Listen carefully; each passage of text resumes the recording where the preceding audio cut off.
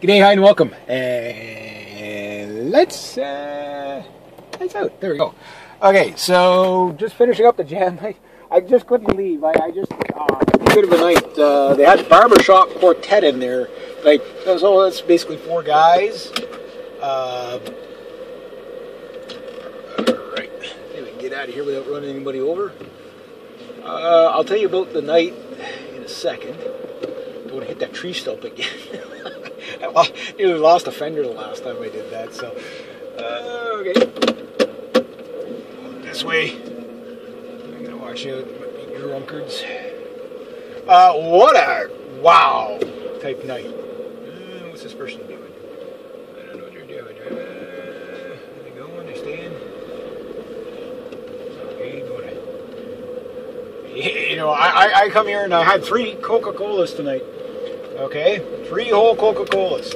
But I know other people had, you know, double shots of rye and all kinds of stuff like that. So when you see somebody trying to back out, you usually let them go first. It's you know, the law of what do you call it? Fender preservation, I guess you would say. So what kind of night was it? How did it go? My very first time playing a fiddle live. It went pretty good. I got a lot of good feedback. The mics I was using tonight, very interesting. They were these little, they look like drum mics. Very, very strange mics. I never used mics like this before. They seemed to pick up everything good. Everybody said they could hear the fiddle from one end of the room to the other. But a fiddle kind of cuts through anyway, whether it's loud or not. A lot of people, one guy's like, he goes, "That's not your first time playing fiddle." I said, no, it was my first time playing live. He's like, "Oh, you sneaky bastard." You know? No, this is my first time playing live, and stuff like that. And, but everybody seemed to enjoy it. I think it was a little bit different. They weren't expecting that kind of flavor of violin, but nonetheless, it was enjoyed, and I enjoyed it. So next week I'm going to bring out the 1713 Stradivari and do the terrifying story, because we are getting close to Halloween. Today is October 3rd at the making of this video, and I'm on my way home. But what's really cool, one of the girls singing tonight, it's like, they introduced her name, and I was like, that name is a very unique name. Her name was Bethan. And I only ever knew one girl named Bethan, and that was back in high school. And sure enough, who is it? It's her, right? So she kind of remembered who I was. I kind of remembered who she was. We had a class together, but I just don't know what class it was. If it was drama, if it was music class, whatever. But I just remembered, but man, did this lady sing? Oh my God, it's like, you know, yeah, it's like, it was pretty impressive, I gotta say. That said, yeah, it was cool. It's cool, like, to run into people like that. It's like, okay, well, yeah, I kind of remember. Yeah, it's like, I kind of remember you too. Yeah, it's like, good to meet you again. You know what I mean? Nice to see that people still have passion in their lives to do interesting things and all that. That's pretty cool. So she sang along with the piano, and Greg, the sound man, he's kind of like the backup guitar player for everybody. That nice little sweetheart of a girl was there again. Their name is Anna, and she was just finishing up her 3rd song there. I wanted to stay a little bit longer, but I've already stayed out too late tonight. I'm going to be, you know, making a lot of noise getting in the wee hours of the morning. But it's just, the music is so good. But this quartet, let me tell you about that. Like, that is like perfect pitch singing, 4 guys hitting, oh wow, the harmonies, the melodies, barbershop. I've only ever heard one other barbershop quartet in my life, or maybe, I can't remember if it was 3 guys or 4 guys or whatever it was. But I mean, this was an experience, and they didn't need mics, man. These guys were good. The power of the range when they really bring their voice up ahead. And it's like, I know my camera cannot capture, no matter how good it sounds on the camera, you will never understand how good it sounds live. It's just like, that's impressive. But these guys, they sing with a choir of about 60 people. So they brought up 2 other guys. They were called the 4. Oh, I'll think of it after. But the 4. There's 4 of them. 4 something anyway. The 4 shops or something like that, or something like along those lines. Forgive me, I can't remember what they were called. But oh my God, were they ever good? Perfect music for what I did leading up to what I did. Let me explain. I always say, like, the act before you kind of sets the mood and the tone. Now, the guy after me was interesting. I never seen him before. He came all the way in from China. He wasn't Chinese. I guess he's forces or whatever. And he came in and he did a couple of originals, a couple of instrumentals and stuff like that. He was really good. He was very interesting to watch. He stays on his, has a big old tractor trailer there. Again, shout out to, here comes another one, all the tractor trailers out there that, that's 2 in a row here. These guys are still working, so as long as he stays on his side of the fence here, right beside the most deadly part of the river here where it's all twisty and stuff like that.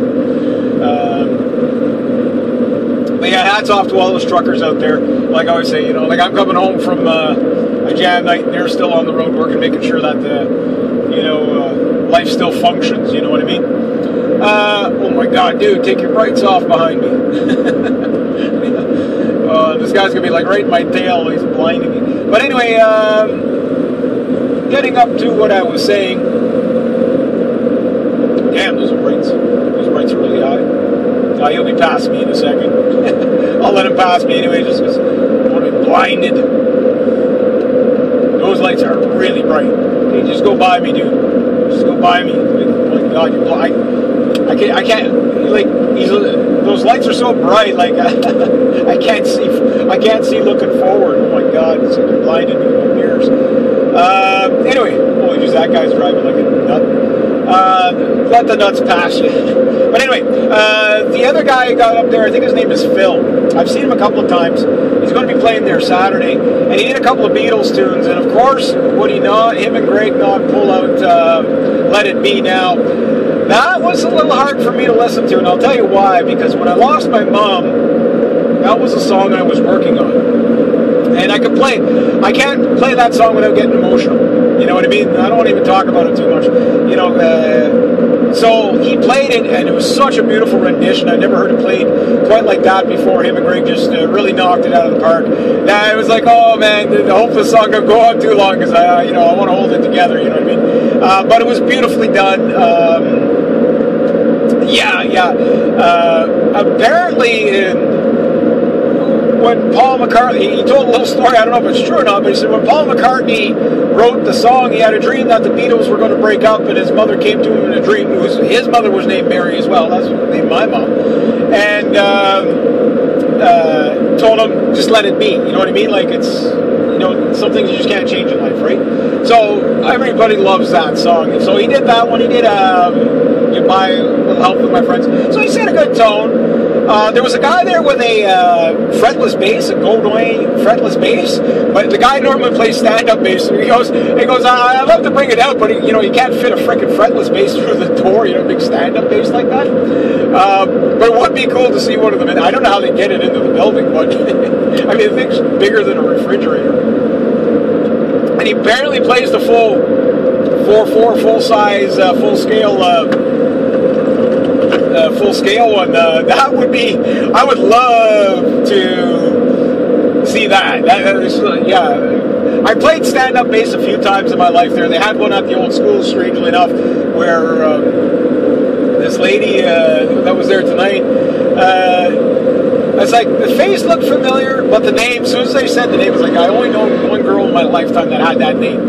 And but she was up there, but it was like when we went to school, I asked her, did you have Mr. Ridgway or Mr. Morrison as a music teacher? She said I had both. I said, me too. I said, Mr. Morrison kicked me out of his class. They put me in with Mr. Ridgway. And Mr. Ridgway, God bless him, I don't know if the guy's even still alive or not, but him and I were like cats and dogs. We just did not get along. But you know what? Musically, I respected the man, and he hated me as like when you're a teenager, you're an asshole to everybody. Trust me, I got like asshole trophy awards. I was so good at it, right? I realize now how much of a jerk I was, but when him and I sat down and had the heart-to-heart about, you know, music and stuff like that, and he was criticizing my playing and stuff like that, and he goes, you got all these chops, but, and he was honest with me, and he goes, he closes the door to the music class, and he tells me, he goes, Reg, he goes, I'm going to criticize you, and you can tell me to F off or whatever, but I'm going to give you some pointers, because you've got potential. And you know what? I sat there and I took his criticism, and he was right. He was right. My timing still sucks to this day, but at least I got something out of it. And before you knew it, there he was, kind of conducting me and some other hooligans. You know, I don't know. Maybe the guys felt sorry for us or whatever. That, you know, these guys, you know, they're not going to have an open hell, you know, like he knew that we were going to all be laborers. You know, I was just saying that. He probably had the foresight to see that we, you know, me and my hooligan friends were all going to be laborers. So at least maybe we can get some enjoyment through music. You know, you give that to us, right? And so he did. And so thank you, Mr. Ridgway. And I guess Bethan and I were probably in that same class together. I spent as much time in that class as I did in the hallway, so we'll just say. But Mr. Morrison, he didn't tolerate me for like more than 5 minutes. I don't blame him. I would have shot a person like me in school. I was so bad. But anyway, yeah, I got something out of it. But I didn't realize how much of a musician she was. Like, but we didn't run around the same circles. But it was one of those things that you just remember these people, you know what I mean? Like, so it's kind of weird. I haven't seen this girl probably since 1991. Yeah, we're in 2018, so that's a few moons ago. And, you know, here she is belting out the tunes with a piano and a guitar, and it just sounds stellar, you know what I mean? And I really, really, really enjoyed that. And, yeah, like, it's not my kind of music that I listen to. But when you hear it live, it does something. So let's get to the fiddle. How did my fiddling do? Well, obviously, I don't really know any fiddle tunes that are recognizable fiddle tunes. What I do is I try to steal a half-assed hack version of between hillbilly fiddling and another trucker on the road here.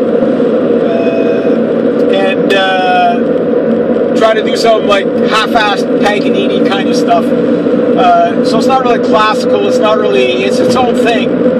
But what I just try to do is get some sound out of the violin. And I got some sound out of that violin. It was in tune fairly well. I was worried about it going out of tune and not being able to play at all.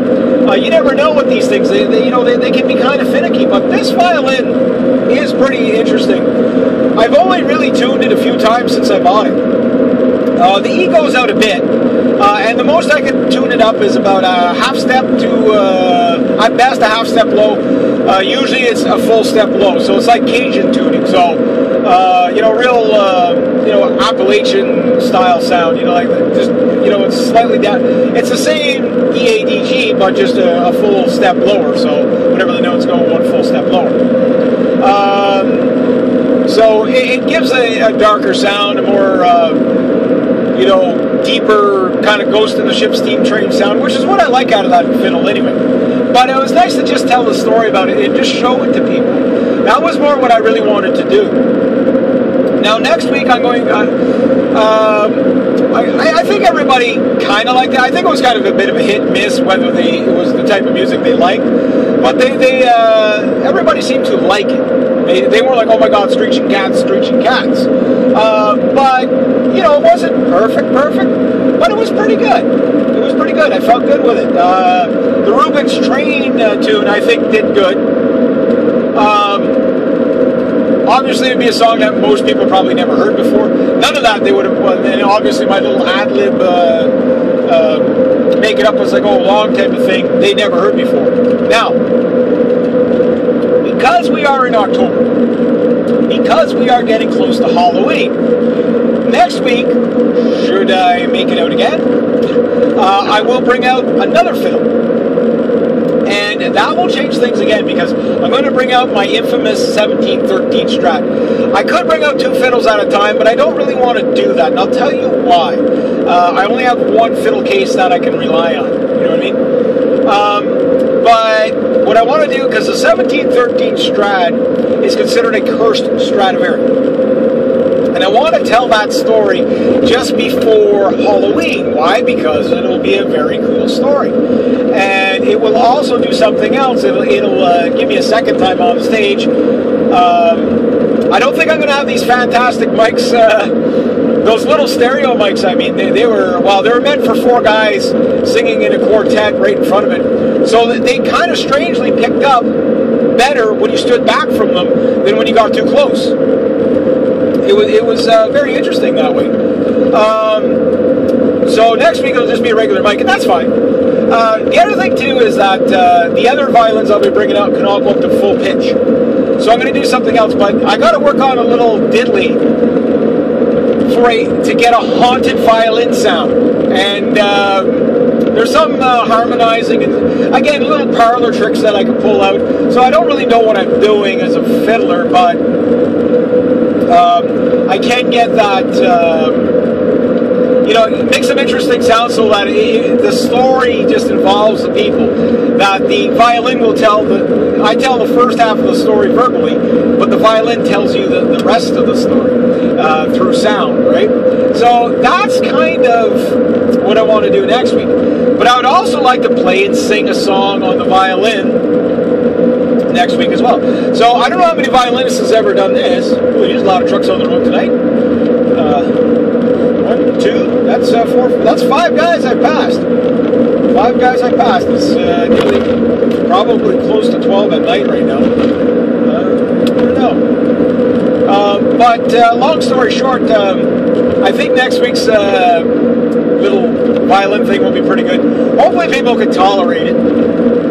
But I'm trying to think of a song that I can play and sing at the same time. My very first time playing a violin on stage in front of there had to be like 50, 60 people in there. I played and I sang a song at the same time. Oh, that's pretty cool.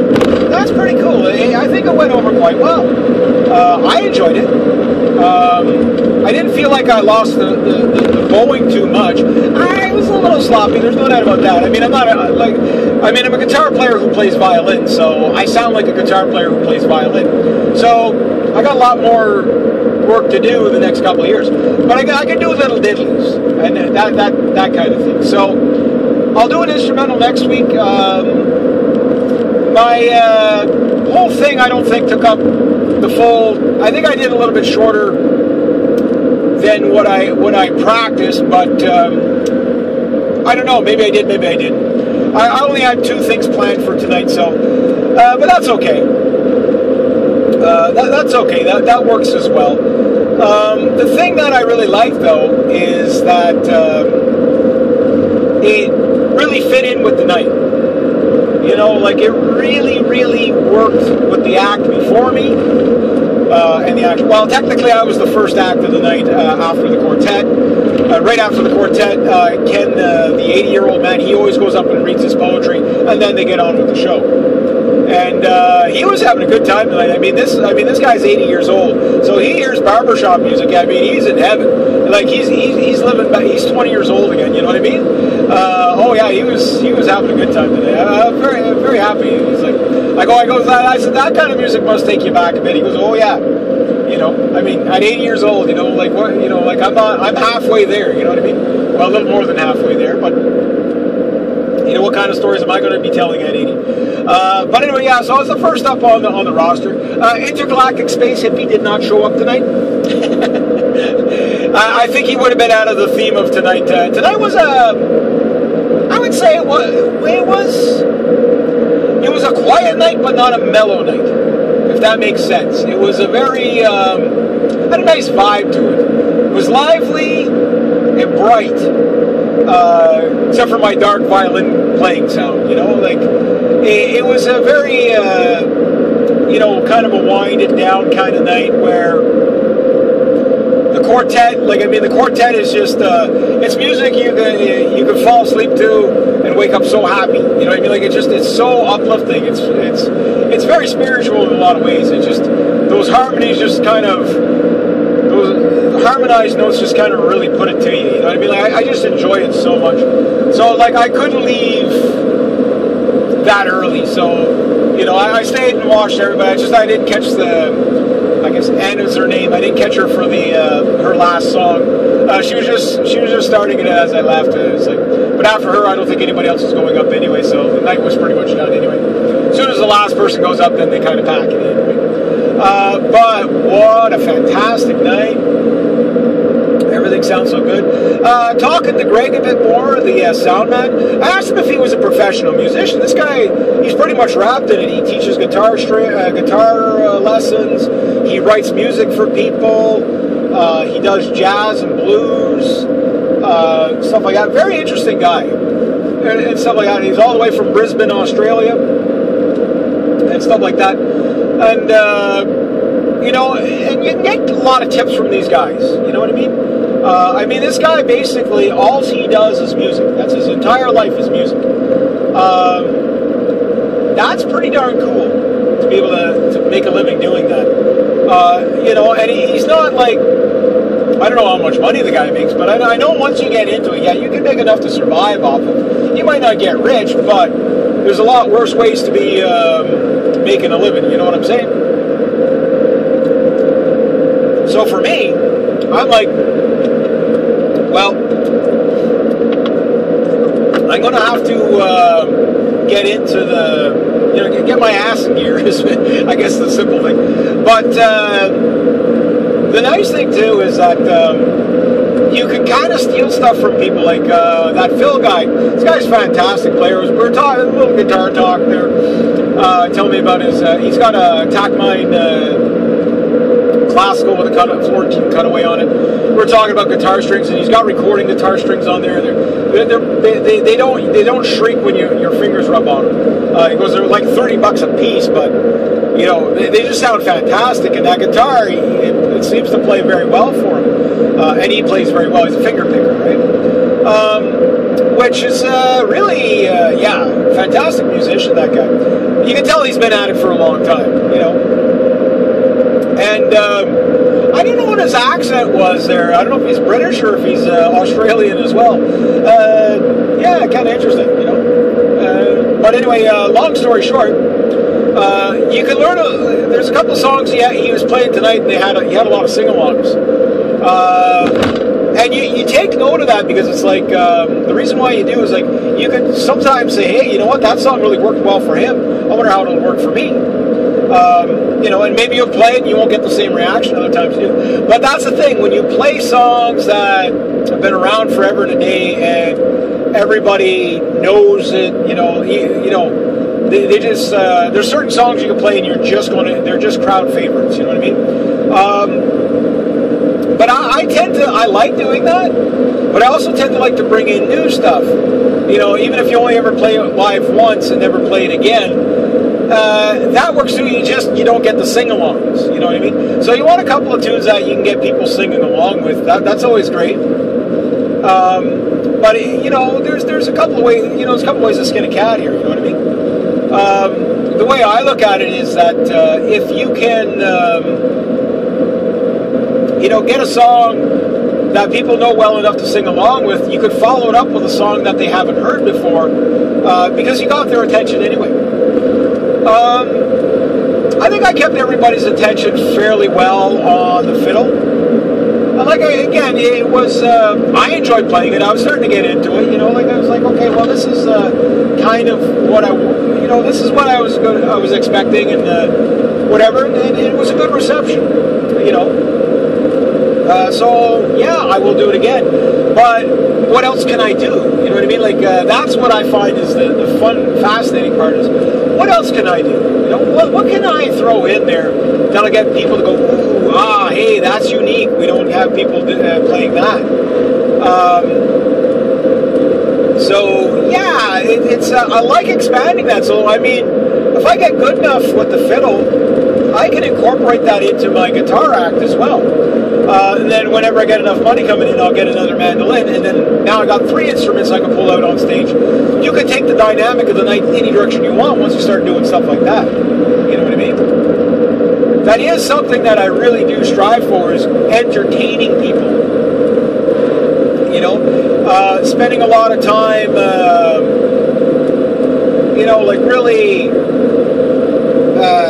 giving people a unique experience. You know, that's something that I got to tell you guys, I'm the underdog there when it comes to talent. I mean, I can admit that. I mean, these people have, now mind you, these people, they're well rehearsed. And anybody well rehearsed is always going to perform flawless or perform well. But to perform just about flawless is real. That's a different talent on the one take wonder. Like I say, you play the night, and the night's going to go like this. You get no do-overs. It's like, okay, it's your time to go, now play, try not to screw up. And I don't sit there and go, oh my God, what if I screw up, what if I screw up? I don't even, that doesn't even cross my mind.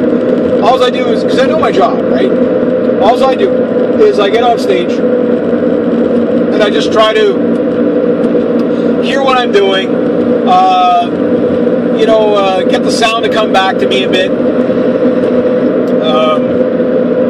That's all I really do. I don't really go up there worrying about if I miss a chord or whatever. I don't take that stuff personally. Because you can get a person that can play a few songs in a row completely stellarly perfect and not screw it up. But it's almost impossible to play an entire night without botching a chord or something. The trick is, how do you, keep it, like the saying goes, the show must go on. So if you mess up a little bit, it's getting used to, okay, well, I kind of screwed up here, I'm losing the plot a bit, how do I reposition myself to get back into the tune? That's where improvisation really helps you out. Like a guy like me is good at BSing my way through things. Like one of the guys sitting at the bar, he goes, I can't believe that was your first time playing a fiddle. I said, no, it's my first time playing live. And he goes, well, he says, you sounded really, really good. I go, well, thank you. I said, I just got to make it up. I said, the idea is to pretend you know what you're doing, He goes, oh, you sneaky bastard, something along that lines. But he enjoyed it. So what's more important, that I played flawlessly or that somebody in the audience enjoyed it? And more than a few people enjoyed it, Now, mind you, someday I might be able to belt out actual Paganini on them.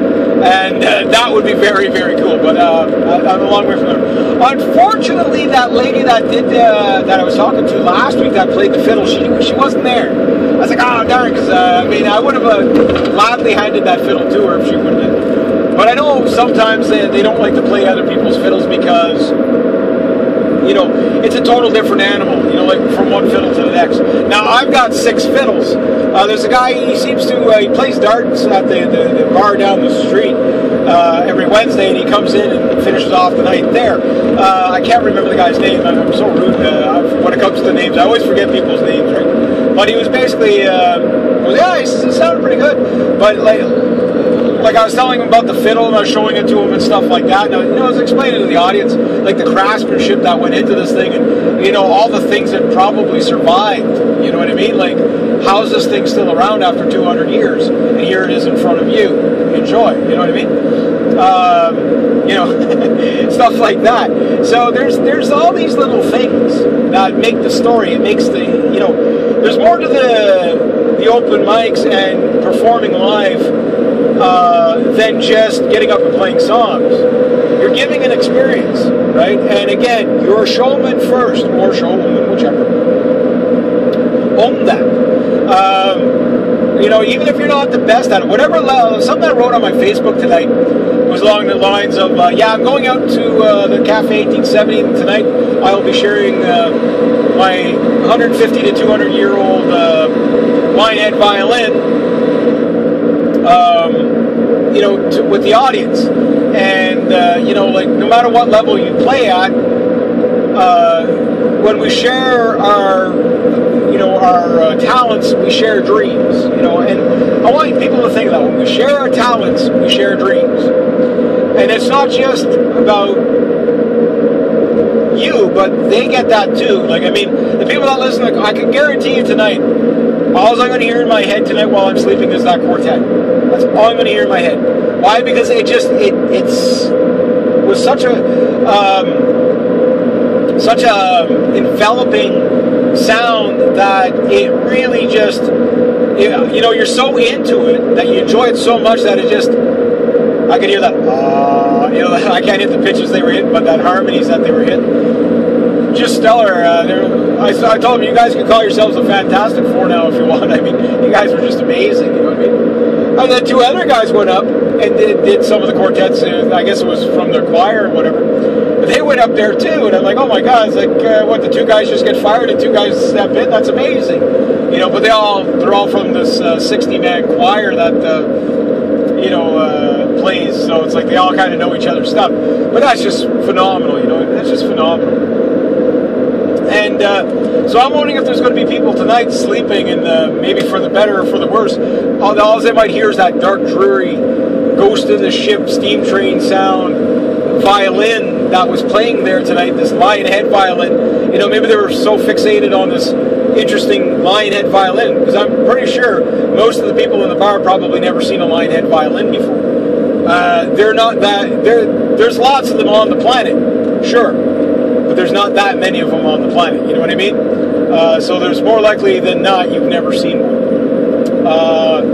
Including fiddlers. That's why I was kind of hoping that lady was there. I can't remember what she said her name was. I was hoping she was going to be there, because I don't know how many times I'm going to bring this thing out, right? The other ones, yeah, but this one's a bit of an unobtainium. It's a little bit of irreplaceable. It's like, I know where there's the mate to this one, but it's not exactly like this one. This one's really pretty.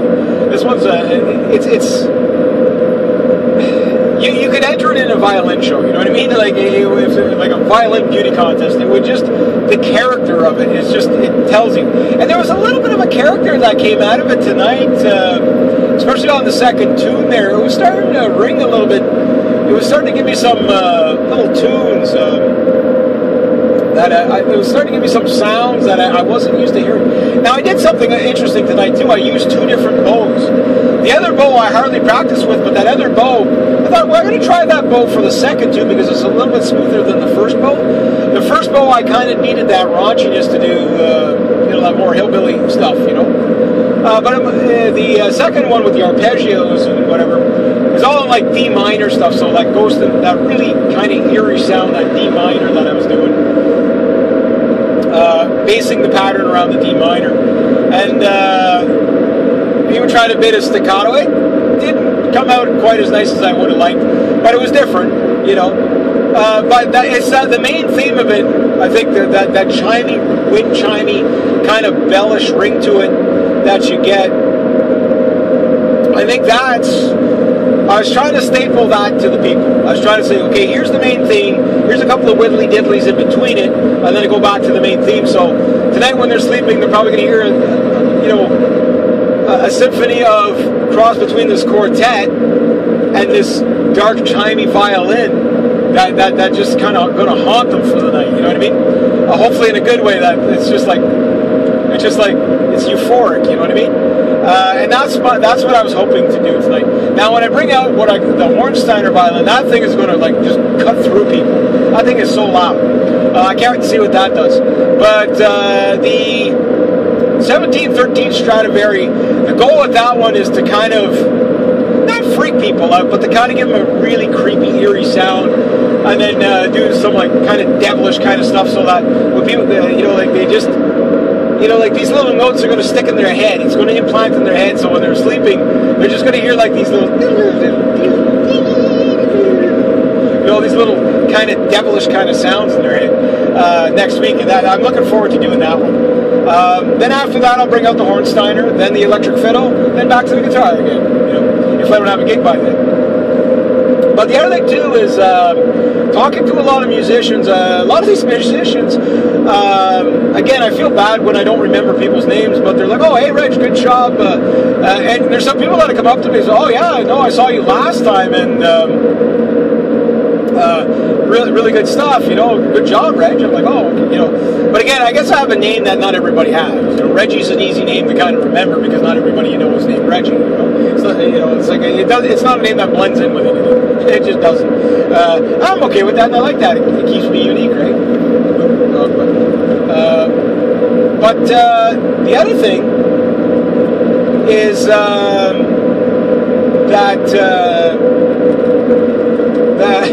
I was about to leave, okay? The dog that I am. That pretty girl, Anna girl, she's such a pretty thing.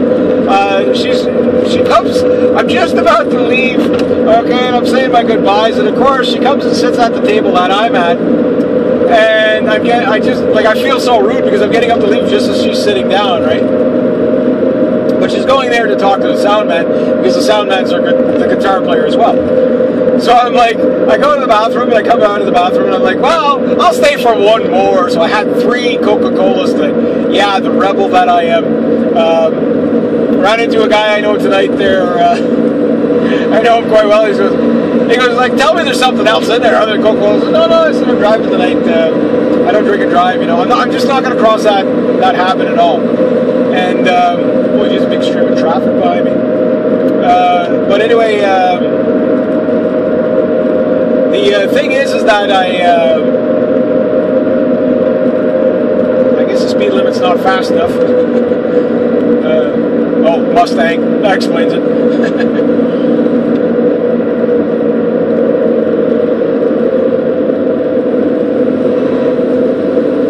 Everybody's speeding.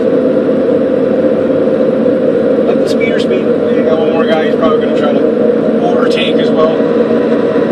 You don't know, this late in the hour, you don't know how many people are sauced up. Right? But anyway, yeah, so I went back to the table, so I talked to her for a little bit because I definitely didn't want to be rude. Holy geez, dude, brights, you're blinding me. Yeah. But anyway, yeah, so I talked to her for a little bit. I asked her if she was going up. She said, oh, yeah, I'm going up. Kind of one of those, but I would like to do a duet with her because she sings very well.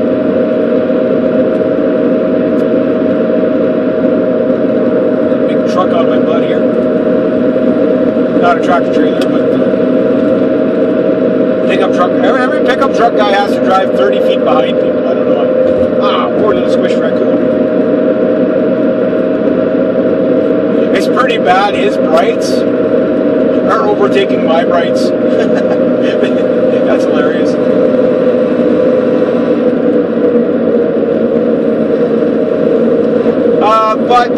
Yeah, so the other thing that was interesting is they mentioned in the last video. Again, I don't know how many of you guys watch this video, but I like doing them anyway. You know, it gives me something to talk about on the ride home, and I don't start yawning and getting tired. But you know, it's like you guys really don't understand how much energy this gives me. It really recharges my batteries to do this. It's been something I've been waiting so long to get back into, and I'm glad it's close enough to do. But I gotta have to take it a step. I need a night. I need to play a live show. You know what I mean, like a full show. 3 songs ain't doing it. Doesn't feed the addiction enough. You know what I mean? But I'm also pretty happy to be able to do this. You know, like it is something that it's really good. But anyway, one of my friends, the antique lady there, we call her the antique lady, although she's a lot younger than me. When I posted the thing I posted on my Facebook last night, she said, "Oh right," she was, I went and sang a song there once. She was, I'd love to do that again. I said, well, you tell me the song, I'll learn it, and we'll go up and we'll do it. You know, and no problem with doing that at all. I mean, I like that idea. And so I don't know if she will or not, but you definitely have to practice it or whatever. It's kind of strange when you don't get to practice with people or whatever, and trying stuff like that, especially when they're not musicians, you know. But then again, I don't know what her music ability is. Maybe she's a phenomenal musician, and I don't know. I've known her since she was a kid, but I don't know if she ever actually played music or not. Maybe she did, maybe she didn't, right? But you know, a lot of people can sing. You know, a lot of people can sing. So yeah, maybe might be doing some songs out of that. That'd be cool. I definitely got to start jamming with people there. But the problem is this is like I have so many songs I want to play live, and that's what everybody's. So one person saying, like, every time you come here, it's something new. Like they're like, we never know what we're going to get with you. Like it's always, you know, so many songs, and I probably know close to 1,000 songs if we were to add them all up. Can I remember them all? Probably not. But over the years, I've probably played well over 1,000 songs. Now there's some songs I'm never going to play live again. You know, like whatever. But there are some songs that, you know, I'm willing to try. Stuff like that. And again, going into a whole new genre here with the fiddle. You know, again, I would love to be able to belt out a few more and just see how it goes. The electric fiddle, I think, is going to be interesting. But I'll be honest with you, I prefer playing the acoustic fiddle over the electric. It just, although the electric one is a lot newer and it's you know, a little easier to play in some ways, it is heavier. There's that, but there's the idea that it doesn't have that same character that the acoustic ones have. But none of my acoustic fiddles have mics or built-in piezos or whatever in them, so you can't quite see a set of eyes.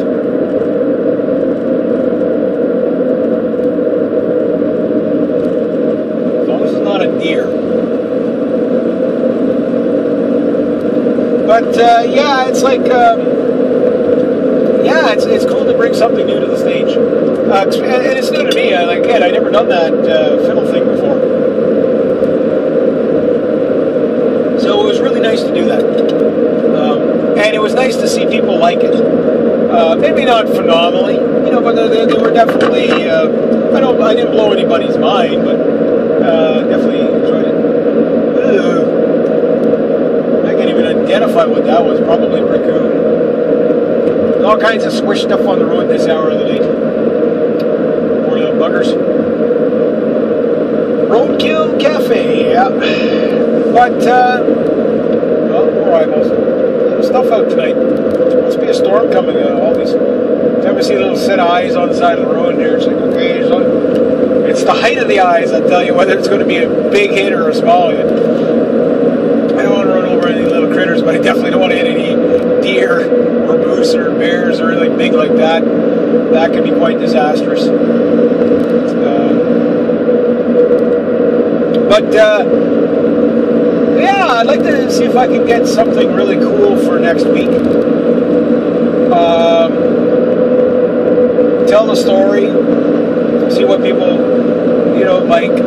The idea of bringing out a guitar and a fiddle for a jam night is a little bit too much to bring out.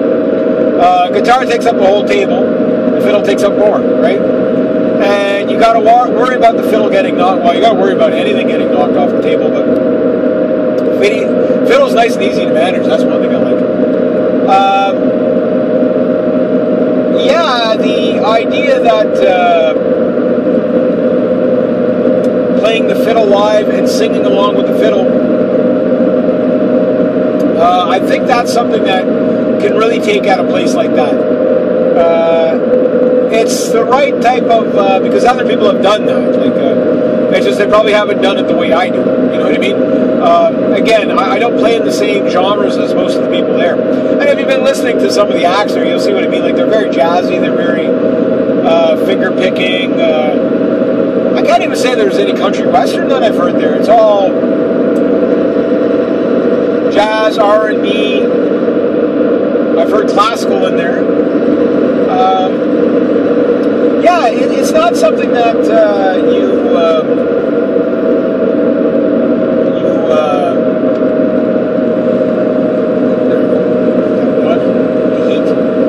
it's not something that you would say is a usual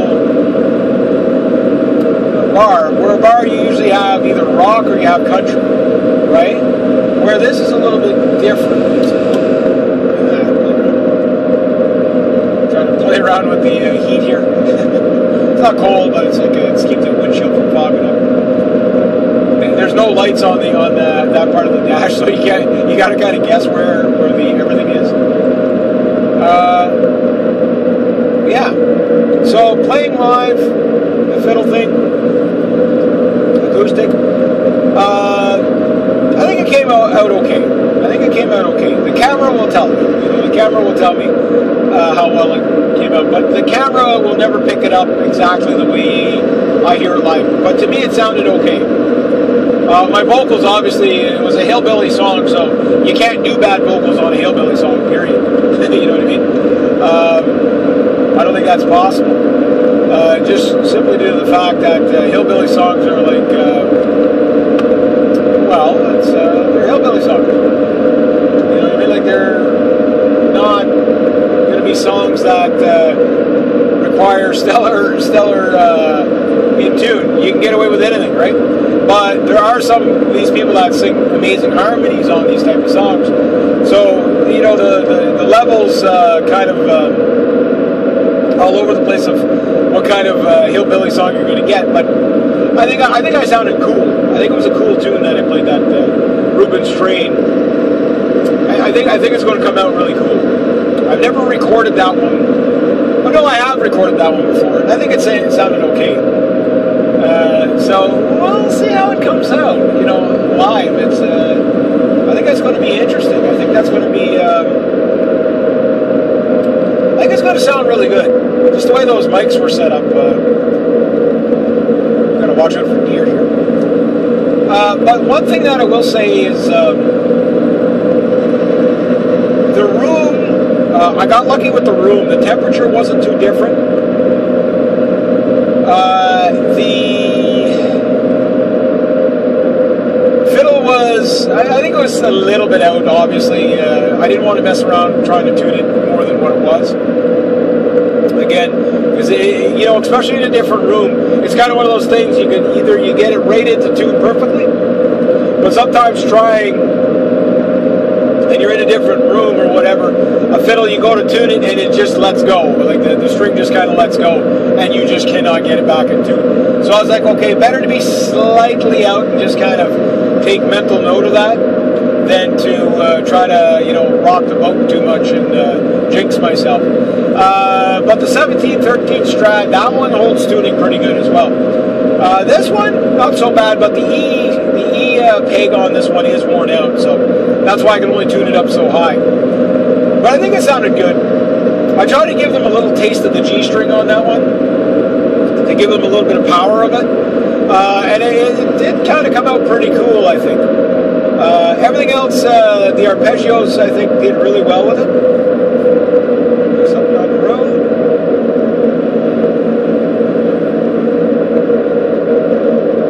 Nope, trash can. It's like, is that a deer about to go on the road or a trash can? Hopefully it's a trash can about to jump out on the road.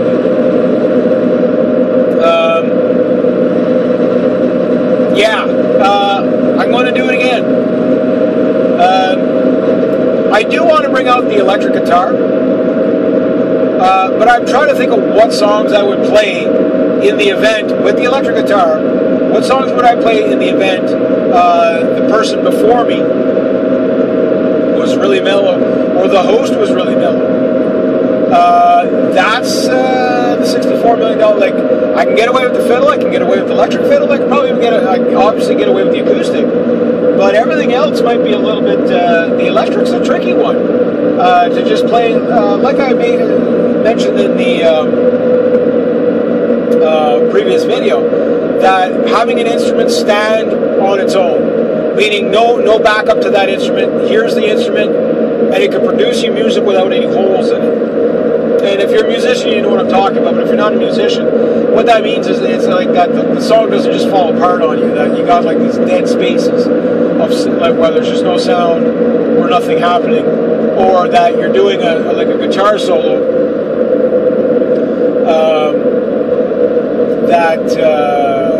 you know, halfway through the song, and again, it just sounds like you're just shredding in a music store or something like that, and it's no longer a song, it's just a guy playing a solo, you know, just doing some chops. Well, again, you want to make sure that whatever it is, the piece you play can hold together to keep the audience there. So that's my goal. That's my goal. Now, playing stuff that's not recognized by the audience, that's, as long as you play well, that's more important than what you're playing. Tonight I just focused on trying to play the best I could. Again, I'm happy with what I did. Could I have done a bit better? I held back the fanciness a little bit, not to get too crazy with it, because although it was pretty, like, again, this is you know, kind of doing a little bit of a Paganini kind of rip-off of going crazy a bit with the, you know, where I played on the neck to give these outrageous sounds, you know, these outrageous chording arpeggios. Again, nowhere to the ability of Paganini. I'm not saying I'm Paganini by any stretch of the imagination. But what I'm saying is to give them these weird flavors of fiddle that they've probably never heard anybody play before. And it's hit and miss. I mean, there's some people that will listen to a guy like Paganini, or people doing renditions of him, because again, he wasn't alive. Nobody was alive when he was alive. So, but the idea that he, playing tunes that by him, there's some people that don't like that type of music at all. It's like, well, this is just noise. You know what I mean? Paganini, you might as well say, is the first heavy metal shredder. You know what I mean? That we know of in history. Like, this guy shredded. He was just busting, these crazy song tunes out, and whatever. So anyway, my night has now come to an end, and I am now home, safe and sound, thank God. And it's been another great week. Can't wait till next week, and hopefully I get a full show pretty soon. The owner wasn't there tonight, so I'll have to follow up on that as well. But we'll see where that goes. I'm just going to shut this off, and shut that off. I can put that on just so I can see what I'm doing. I have to be quiet now so I don't wake people up. All right, you guys have yourself a great night, eh?